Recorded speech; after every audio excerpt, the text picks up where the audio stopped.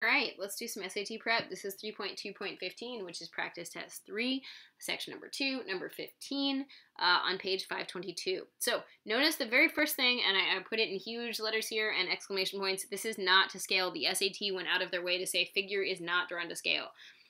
When they say that, you have to take it seriously. Oh, and sorry, this is an E up here, and that's a D, not a 0, but I write like a child. Okay, cool. So if y equals 60 in triangle DEF, right, so both of those are 60s, how much greater is the perimeter of ABC than the perimeter of DEF, right? Oh, sorry, this is a 5, my bad. Okay, cool.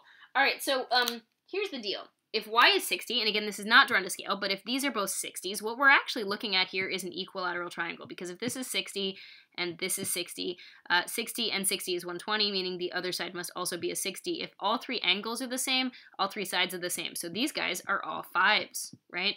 So this guy has a perimeter of 15. But I don't know what x is, right? I don't know what x is, but I know that x has to be the same as x. So if these two angles are the same, these two sides are the same, so that's an 8. So this guy is actually an 8, and a 5, which means his perimeter is 8 plus 8 plus 5, which is 21. The question was, how much bigger is this perimeter than this perimeter? 21 minus 15 is a 6, which is answer C.